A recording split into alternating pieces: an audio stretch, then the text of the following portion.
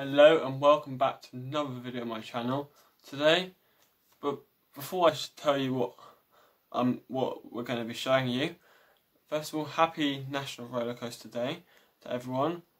Great time it is, and today's a roller coaster video. It will be showing you the top 5 most expensive roller coasters in the world. Shall I get on with it? I think we should.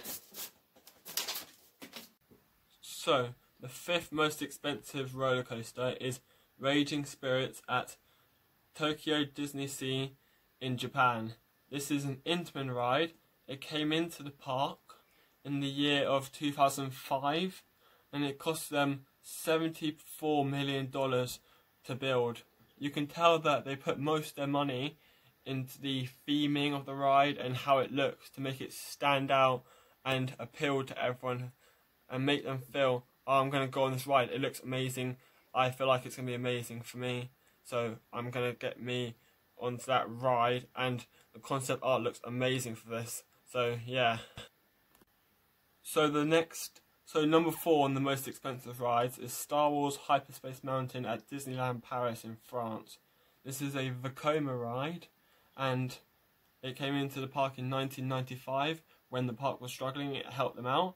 It cost them $90 million, so that's quite a step from the previous, well, number 5.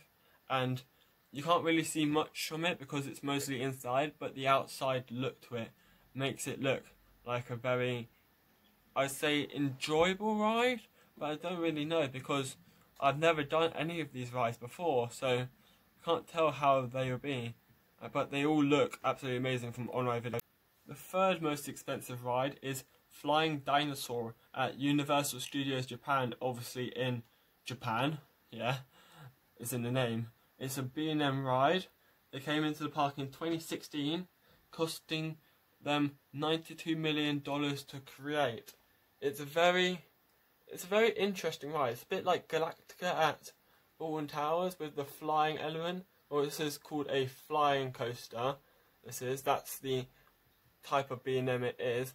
It's a flying coaster, and it's got like what's it called? A pterodactyl at the front, like you can see here on the artwork. Very good concept art for this ride, I feel. It has a very good one. So the 2nd most expensive ride in the world, or roller coaster, is Expedition Everest at Disney's Animal Kingdom, which is a Vekoma ride, a bit like Star Wars one is. It came into the park in 2006, costing them $100 million, which is expensive. The Yeti that you can see on the screen now is one of the main animatronics there, and it looks absolutely amazing, this Yeti, on the ride. The track layout looks amazing. Fun fact, the designers of this went to the Himalayas for inspiration to create this ride. That's the fact of the video from Ben Truman there. They went to the Himalayas for ideas for the ride they did. As you can see here, pictures of them in the Himalayas preparing to design a expensive roller coaster. Whee! So as you can see here, the most expensive roller coaster is Hagrid's Magical Creatures Motorbike Adventure at Islands of Adventure in Universal. It's an Intamin ride. Came into the park in 2019, costing $300 million. As you can see there on the screen, it has 2 of the biggest animatronics at the park on the ride. The unicorns that you can see on the end of the ride, and then Fluffy, which is amazing animatronics, which you see halfway through. The ride layout is amazing. You've got onboard audio, which is absolutely phenomenal, and you can definitely tell why it's so expensive. And then you've got animatronics all over the ride. You have this drop track element where you go, you stop, and then you drop down. And then the trains are absolutely phenomenal. One's a motorbike, one's a side carriage. As you can see here, this is the whole layout of the ride.